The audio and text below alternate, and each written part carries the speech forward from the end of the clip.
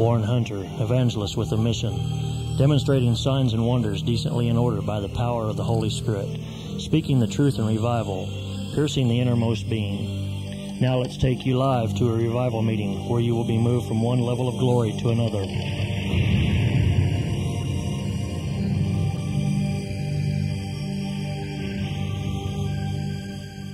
We're talking about Acts 13, verse 23. God has brought to Israel a Savior, Jesus. Now, I want to look at two different scripture verses. First, before we start this, I want to go to Isaiah chapter 9 because they understood these were prophecies. So what he's doing is he's basically confirming something, a prophecy, saying, okay, if you know the word and you know the promise was brought to Israel. What was that promise? This is what I want to look at. Paul's audience knew the prophecies that God would raise up a greater seed to David. Where we see this promise is in Isaiah chapter 9. Isaiah chapter 9, we're going to look at a couple of these things. Isaiah chapter 9 and verses 6 and 7. For a child will be born to us, a son will be given to us, and the government will rest on his. A child will be born to us, a son will be given to us. The government will rest upon his shoulders. His name will be called Wonderful Counselor, Mighty God, Eternal Father, Prince of Peace. And there will be no end to the increase of his government. So they're prophesying of the birth and the reign of the Prince of Peace. The whole of Isaiah is doing this.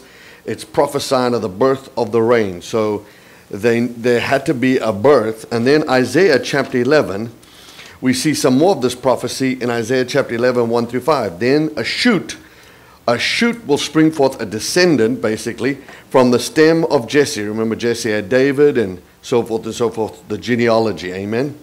The Spirit of the Lord will rest upon him, the Spirit of wisdom, understanding, Spirit of counsel, strength, the Spirit of the knowledge, Spirit of the fear of the Lord.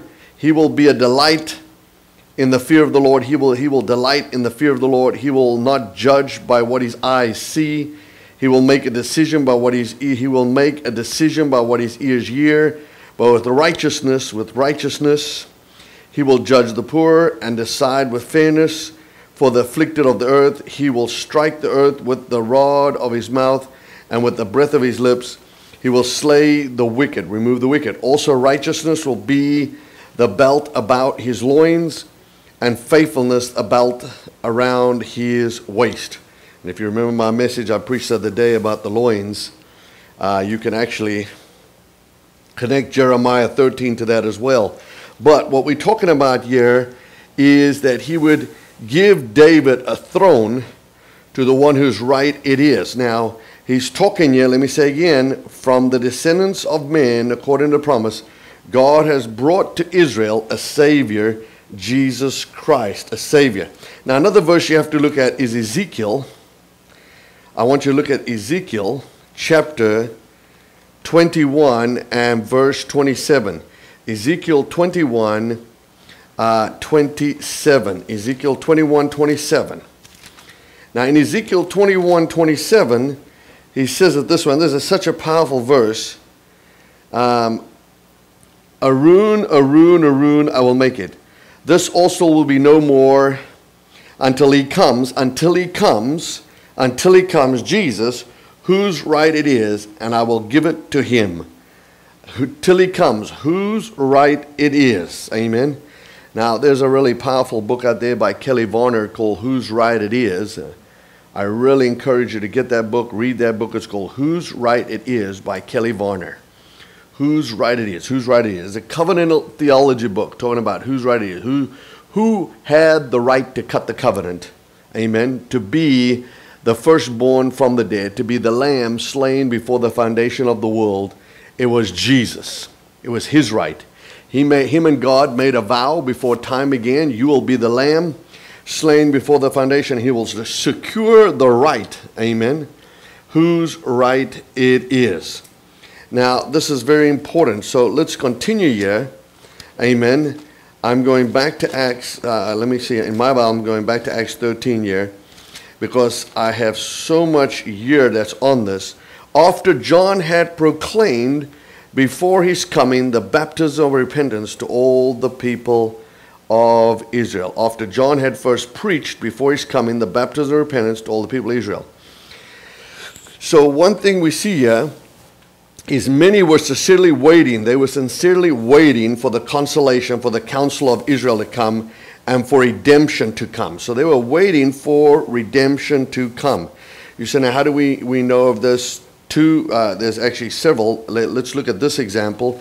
They were waiting for redemption to come. I want to look. I'm going to hold my place here in Acts 13, but I want to look, let's see, at Luke chapter 2. Amen. In Luke chapter 2. And in Luke chapter 2, let me go here. In Luke chapter 2, verse 25, Luke 2:25, it says, this is very good, Luke 2:25. And there was a man in Jerusalem whose name was Simeon, and this man was righteous and devout, looking for the consolation of Israel. And the Holy Spirit was upon him. Looking for the consolation of Israel, and the Holy Spirit was upon him. Who's with me?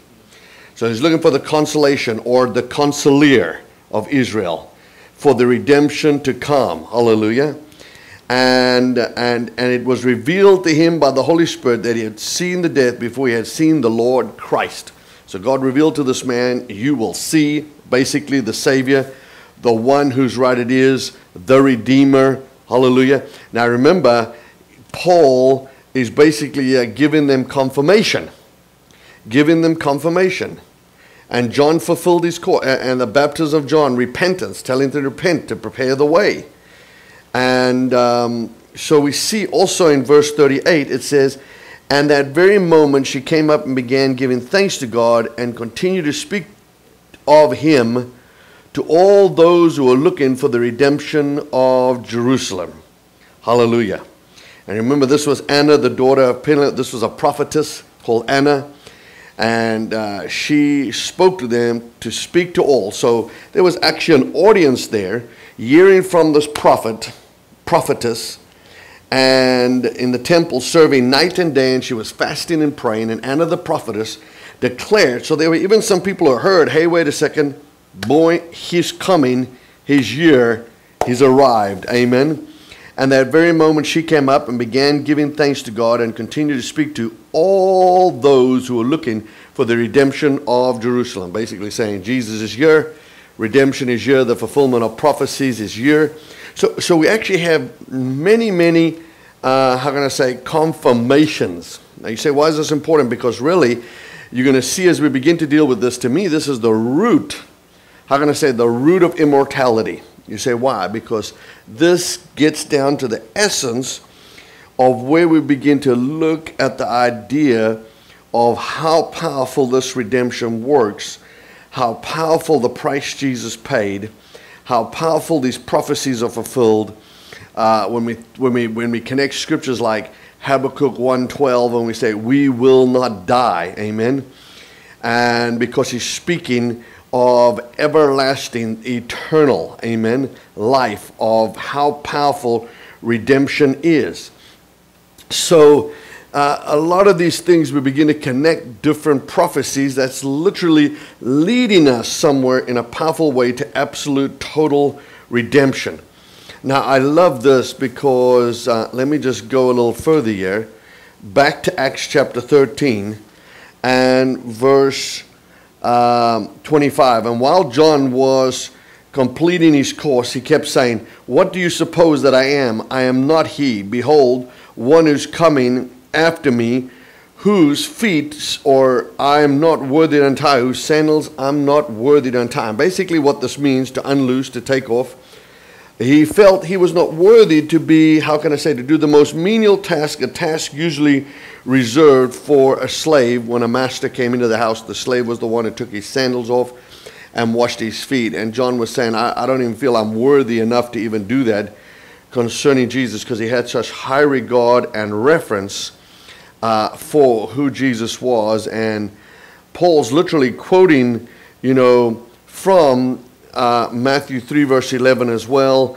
And he makes this very clear. Our lives, remember, our lives are, another sense, let me show you this verse, 2 Timothy 4:7. 2 Timothy 4:7. In 2 Timothy 4, verse 7, he says, I have fought the good fight, I have finished the course, I have kept the faith. Amen. I have kept the faith. So John was a very controversial man, but he stayed in that place of humility.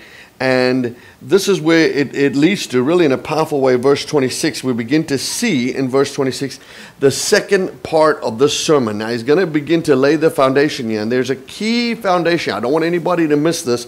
If we don't get all of this today, we just get some of it today, make sure you're listening tomorrow, because this revelation gets so deep and so powerful. It's incredible. Men and brethren, sons of the family of Abraham, and those who fear God, to you the word of the salvation has been sent. Men and brethren, sons of the family of Abraham, to those. Now, you know, this is telling us a whole lot. This is saying, Paul addresses the Jews in his audience as men and brothers, descendants of Abraham. Descendants of Abraham. Remember now what happened, what God said to Abraham. He's now considering they understood certain things, saying you are descendants of Abraham. So there's certain things you should know what's about to happen, because remember, the gospel was also preached through Abraham. We see this in his life. We saw this when Steve used the typology of Abraham. We've seen this with the sacrifices of Abraham. We saw Abraham sacrificing his own son Isaac on the altar. By faith, Abraham received Isaac raised from the dead, so as to speak in an inner imagination. So he received Isaac. This is Hebrews 11, 17, and 18. He received Isaac raised from the dead. There's a reality picture here, a revelatory picture here of seeing resurrection power in manifestation in the future. Amen. Concerning the fact that he's on Mount Moriah, the very place where Jesus is going to die and shed his blood for all of humanity, Hebrews 2:14, and destroy him who had, past tense, the power of death, that is the devil. And you're at that moment, Abraham's in that same place, same thing, and he's receiving Isaac raised from the dead. So almost looking into the future to see Isaac raised from the dead, so as to speak. Raised in an inner imagination. Now you say, what's that? Very important, because that is a key element to perceiving the potential of life, to tapping into the reality of life. One time I did a series on Abraham, and I just taught on Abraham in relationship to immortality. I actually have like 4 or 5 tapes still sitting at home on my shelf from, I don't even know, many, many years ago, just on Abraham and immortality. Now, the reason is I was connected through this thing about the lamb slain before the foundation of the world and dealing with Isaac. Now watch what happens here. We're talking about something very powerful here. Men and brethren, sons of the family of Abraham. What did we say? I want to look at a verse, Genesis 12, to show you something exactly what they understood, and they knew this very well. Amen. They would know this. These audience he's speaking to would know this very clearly. So we also have to understand, what does the audience know?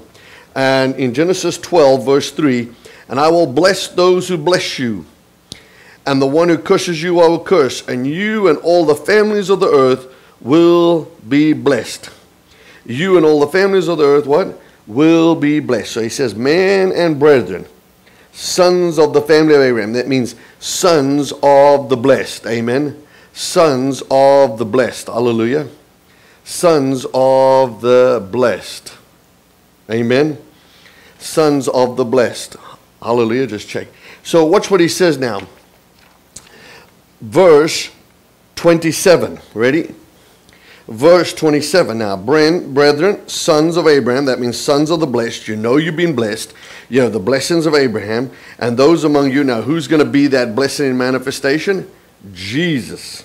I mean, there is a blessing in manifestation there in Jesus as well. So, men and brethren, Jewish children, Paul is addressing both Jews and Gentiles and those among them who already believed. And so remember, his audience was varied, like we said yesterday. His audience was diverse. Verse 27. For those who live in Jerusalem and their rulers recognize neither him nor the utterances of the prophets, which are read every Sabbath, fulfilled these by condemning him. What a big statement. You know, you're talking volumes. Paul warns the people basically not to follow the example of the Jewish leaders in Jerusalem who rejected the true Messiah. You understand what he's telling his audience? 500 miles away here in Antioch, you say, let me tell you something. Let me tell you what happened in Jerusalem. A bunch of these leaders who read the Old Testament every week in front of the synagogue, they read the scripture, they read the scripture, they read the scripture, yet the very scripture they read every week in the synagogues foretold, amen, that they would kill the Messiah. So he's basically saying, he's telling his audience here in Antioch, they were reading the scriptures in Jerusalem every week, that telling them the fulfillment of the Messiah, telling them that they would kill the Messiah, who's with me, telling them all these things, but yet somehow they could not see it. So he's trying to explain to them exactly what they did, exactly how they carried it out. The results were that these Jerusalem Jews and rulers, which might include also Roman leaders, are saying, fulfilling those prophecies by condemning Jesus and handing him over for sentence. Now, one thing I like about this that it says in verse 28, and though they found no cause for death in him, they asked Pilate that he should be put to death. Now, one thing we have to understand here, the trials held here against Jesus were illegal, number one. The whole thing was manipulated because of the times in which it was taking place. The other thing was there was no legal evidence against Jesus. Keep in mind, the trial was illegal and there was no legal evidence. So he's trying to prove to them, guess what? Their actions, the trial was illegal. He's telling this audience now in Antioch, the trial was illegal and there was no evidence against him. So he's going to come prove to them the fact that Jesus is the Christ. Now verse 29, let me say verse 29. Now when they had fulfilled all that was written concerning him, when they had fulfilled all that was written concerning him, they took him down from a tree and laid him in the tomb. Big statement, fulfilled. I do want to say that Jerusalem dwellers fulfilled all the prophecies concerning the death of Messiah the Christ. We can see this. Let me give you just an example of some of the things that we know for a fact was fulfilled, because he's trying to say, hey, if you study the scripture, it was fulfilled. Now, one thing that we do realize from this writing is what a lot of scholars agree, that basically Luke was given a synopsis. Does that make sense? He was coagulating, let's put it, not saying everything that Paul was saying, because they said the sermon here literally went for hours, went a long time. So there's no way a sermon that went for hours could be narrated down here in like, who's with me, 20, 30 verses, amen? It's going to take more than 20, 30 verses to preach a sermon in an hour. So Luke's giving you, how can I say, the essence of the message here. So you know that what Luke's saying is, he's giving it here, but I'm sure he was giving him a whole lot more evidence in between. But we can see the evidence ourselves. Does that make sense? We can see the evidence, and it says, now when they had fulfilled all that was written concerning him. Now he might have told all these things that was written concerning them. Amen. Now, so that's why I want to give you a couple of examples of that. Isaiah 50 verse 6, because this paints a good picture for us to understand the foundation being laid here. To me, the foundation being laid here is a root to absolute, total restoration, redemption, reformation, glorification, and immortality. It's literally, here you see this in this section. As we start going through this, you will see this. It's really a root. It's really a root. It's something where I'm beginning to lay the foundation. We're in a transition. This is almost like the first time trying to explain the dynamics and the real power of, how can I say, redemptive realities is kind of being brought out here in a way. So Isaiah chapter 50,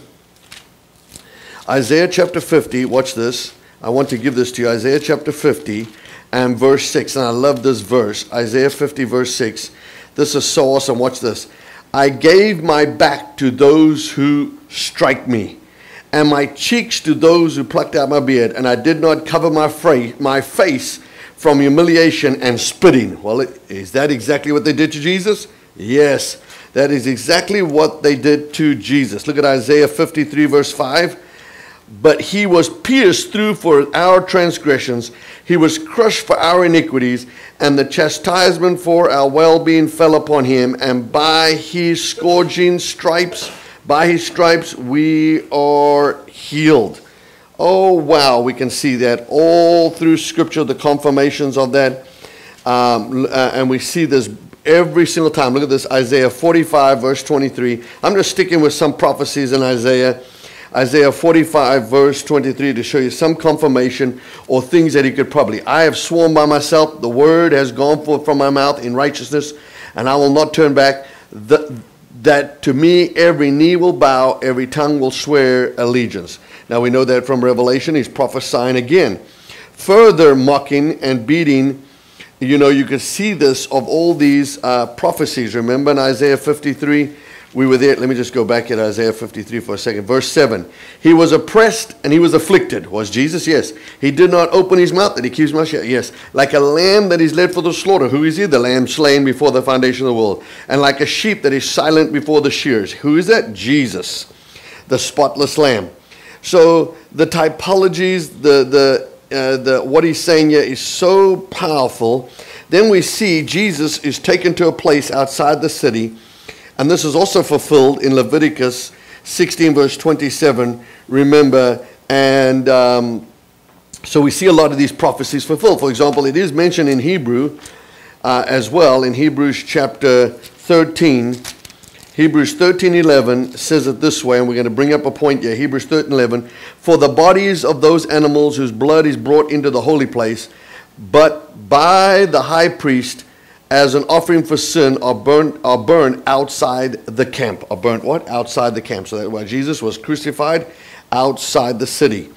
Now, so you see a lot of these different kind of things, how can I say, being fulfilled. Look at Psalms chapter 22. We're covering a lot here. Psalms 22 verse 16 says, for the dogs have surrounded me, a band of evildoers has encompassed me. They pierced my hands and my feet. Whose hands and feet were pierced? Jesus's.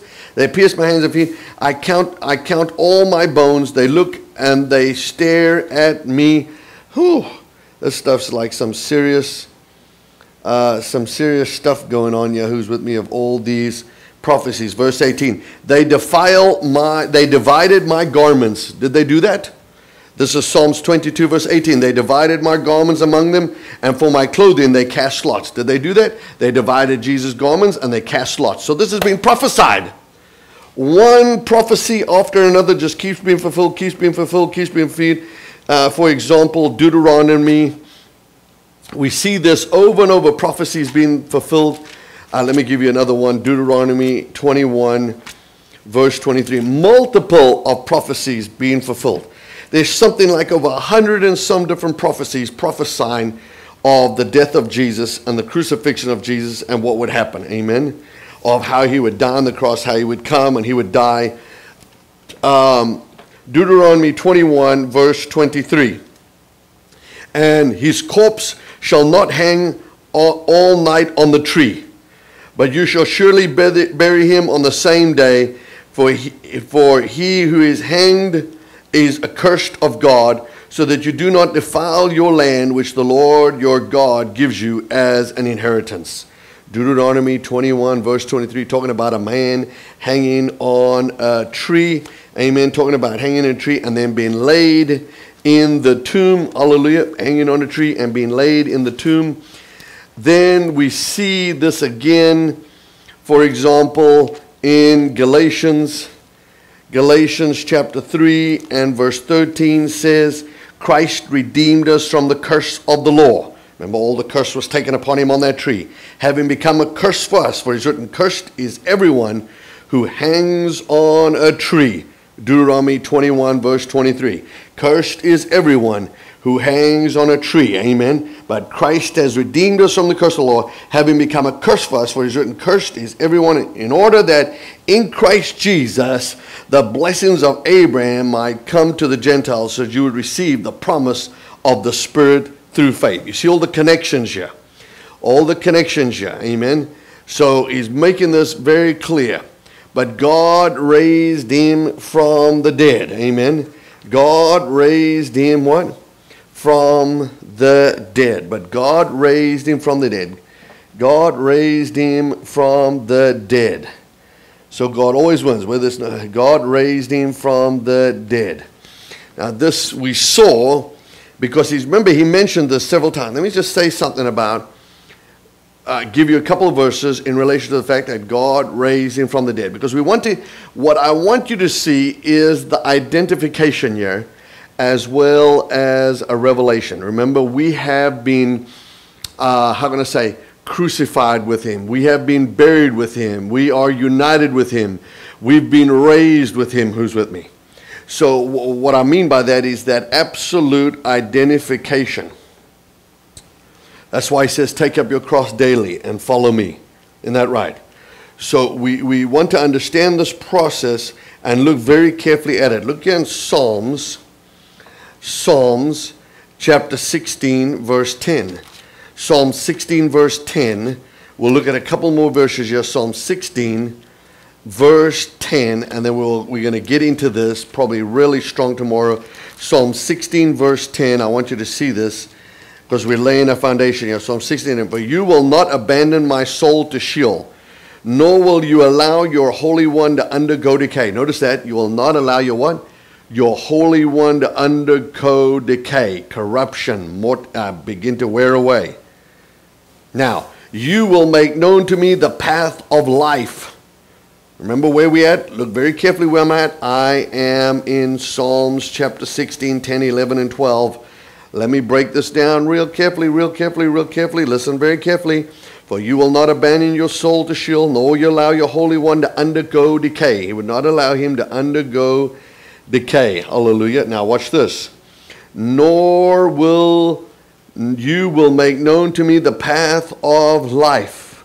Oh, thank you, Lord. You're making known to me the path of life. And in your presence is fullness of joy, and at your right hand pleasures forevermore. Are you still there? At your right hand pleasures forevermore. Hallelujah. Go with me to Acts chapter 2. Acts chapter 2. We're going to look at Acts chapter 2. Acts chapter 2. And I want you to see this, verse 24. But God raised him up again, putting an end to the agony of death. God raised him up again, putting an end to the agony of death, since it was impossible for him to be held in its power. God raised him up again, putting an end. Ooh, I told you this thing was about to take on heat, but God raised him from the dead. God raised him from the dead. Keep in mind yet, but God raised. I tell you what, let me take you. Acts chapter 2, verse 24. I want to read this in the Amplified. Just amplify this a little bit to give you a little better picture. Matthew, Mark, Luke, John, Acts 2. Now watch this, Acts 2. And I'm going to look at verse 24. But God raised him up, liberated him from the pains of death. And we have been raised with him, seeing that it was not possible for him to continue to be controlled or retained by death. Can you believe that? Can't be controlled or contained by death. For David says, I saw the Lord always in his presence, but his right hand is pleasure. Therefore, my heart was glad. Moreover, my flesh also will live in hope. Because you will not abandon my soul to Hades, nor will you allow your Holy One to undergo decay. This was in Acts chapter 2. Remember, we went through this. You have made known to me the ways of life, and you make me full of gladness in your presence. Amen. Then in verse 31, Acts 2:31, he says, looking ahead, he spoke of the resurrection of Christ, that he would never abandon Hades, nor will his flesh undergo decay. Now, one could say that was the root there, but he's saying a whole lot in that sense. So he goes there. I want you to go with me now to Ephesians chapter 1. Ephesians chapter 1. But God raised him from the dead. Let's just break this part down. But God raised him from the dead. God raised him from the dead, because we're going to get into this. But God raised him from the dead. Ephesians chapter 1. Ephesians chapter 1. It's very important to understand this, because the root, there's a root here, amen, that is so powerful. Hallelujah. Ephesians chapter 1. And I'm going to take the Amplified again, Ephesians chapter 1, because I want you to look at this very carefully, verse 19. So that you can now understand what is the immeasurable and unlimited and surpassing greatness of his power in and for us who believe, as demonstrated in the working of his mighty strength. I like that. Unlimited, surpassing greatness of his power, which he exerted in Christ when he raised him from the dead and seated him at his own right hand in heavenly places, far above all rule and authority, and power and dominion, and every name that is named, above every title that can be conferred, not only in this age, but also in the world to come. And he has put all things on his feet and appointed him the universal supreme head of the church, the head should exercise through the church, which is his body, the fullness of him who fills all in all. This is showing you that resurrection moving, that life, that same power that raised Christ from the Jesus, being now imparted, amen, into us. We see, for example, remember Romans 8:11. Romans 8:11. Let's just move this progressively. When we look at this, Romans chapter 8, verse 11. Romans 8:11. It's good to study this out. Romans 8:11. Look what it says. But if the spirit of him who raised Jesus from the dead, amen, but God raised him from the dead. If is the big word here in Romans 8:11. Listen, if you're watching, Romans 8:11. If is a big word. If could be, could not be, maybe, possibly. If the spirit of him who raised Jesus from the dead dwells in you, he who raised Christ from the dead will also give life to your mortal bodies. Remember now, this is not just talking about a little boost or quickening. Amen. What is mortal is subject to death. When I give something mortal, it's not subject to death. So the Greek is really very clear. It gives life to what is mortal. If I give life to something that's mortal, it's no longer mortal. It is now immortal through his spirit who dwells in us. If I bring life to what is mortal, it's no longer mortal. It now becomes immortal, because we're talking about the life, that same immortal, eternal, Zoe, everlasting, deathless life of God that raised Christ from the dead, so he'll be no longer subject to decay. That power that causes Christ now to be, how can I say, an immortalized. Remember, I'm in covenant relationship with an immortal, resurrected man. I am in covenant relationship with an immortal, resurrected man. As he is, so are we in this world. This is where we're going on this. This is where we're going on this. Hallelujah. Let me give you one more verse and we'll stop here. So we just go to verse 30. Amen. 1 Peter 3 verse 18. 1 Peter 3:18. We'll do one more verse. And then we'll carry on from verse 31 tomorrow, because we'll begin to break this down. This subject is so powerful and it is absolutely incredible. 1 Peter chapter 3, and I want you to look at verse 18. But grow in the grace. Hallelujah. 1 Peter, where am I at? 3. Okay, let me do you 1 Peter 3. That's what I wanted. 3:18. 1 Peter 3:18. For Christ also died for the sins once for all. Look at that. Christ died for sins once for all. The just for the unjust, so that he might bring us to God, having been put to death in the flesh, but made alive in the spirit. Hallelujah. Put to death in the flesh, but made alive in the spirit. Amen.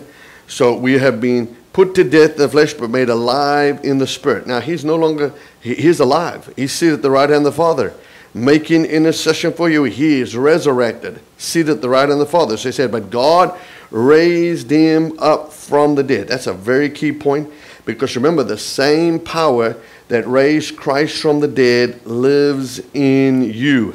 Lives in you. And this is very important. I did a teaching one time, and I really encourage you. I do a lot of teachings on life, faithful life, graceful life. Living out immortality actually is still on Sprecher. But one thing that you want to understand here, and I did a teaching one time, it was very, very important that you understand, how can I say, the connection between this absolute identification with the resurrection of Jesus. Amen. Romans chapter 6. Let me just give you one more verse and we'll stop here for today. Amen. Because much was happening, lots going on, but let's thank God. Amen. And then we'll break this down a little further. But Romans 6 verse 5 says, "For we have become united with him in the likeness of his death. Certainly we shall also be in the likeness of his resurrection." Take time to go look up the Greek on Romans 6 verse 5. Sympatheus, really an incredible verse. It's like, how can I say it? The tree's growing with resurrection power and juice, and I'm the branch connected to the vine, the same power that is keeping Jesus alive now, that same power that conquered death, hell, and the grave, and destroyed him who had the power of death, that same juice is flowing into the branch. Who's with me? So you produce sons who are in covenant relationship with an immortal resurrected man. See, you must understand something, that we are not after the order of children of God before the cross. We are children of God. We become born again, and we're going to deal with this word, what it means to be born again. We have come into relationship with Jesus after the cross. So we are born after the resurrected order. Amen. We're not born of a corruptible order. We're not born of corruptible seed, but incorruptible seed through the word of God that lives and abides forever. We are born of an eternal order, born of a resurrected order. Amen. Unless a grain of wheat falls to the ground, it dies alone. But if it comes forth what? Jesus is the firstborn from the dead, the first begotten of many brethren. Amen. Now we are not in covenant relation with Jesus before the cross, because the blood's been shed to completely redeem us. We are in covenant relationship with an immortal, resurrected man. As he is, so are we in this world. So this word united means, it's not like other words for united. It literally means moving, juice, intertwined. You know what I mean? The tree is resurrection. You are plugged into the juice. As this tree of immortality, let's say, grow, so you grow in this complete identification with Jesus' death, burial, and resurrection. Let me say again, I am in covenant relationship with an immortal, resurrected man. As he is, so are we in this world. Anyhow, think about that. Bless you, love you. Thank you for listening today. I speak the blessings of God over you in the name of Jesus. Connect with us on swordministries.org. We love you today. Thank you for watching. And I pray you were able to catch all this. Thank you. Bless you. Amen.